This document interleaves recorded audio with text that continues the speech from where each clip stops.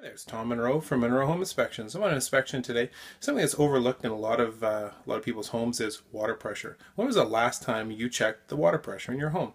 This home here, it's actually built in the 90s. It has a copper system, but it has a pressure reducing valve like every home does, which brings the pressure of the city main down below 70 psi. We want to live between a range of 40 and 70 psi water pressure. So let me show you what I have here.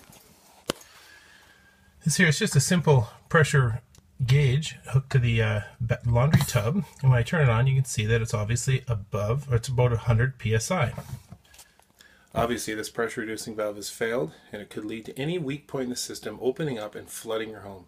Did you know that last year, 2013, the insurance companies of Canada spent $1.7 billion on water damage due to problems like this, people just not doing regular maintenance on their home? When you think home inspections, think Monroe Home Inspections. With MHI, it's certified.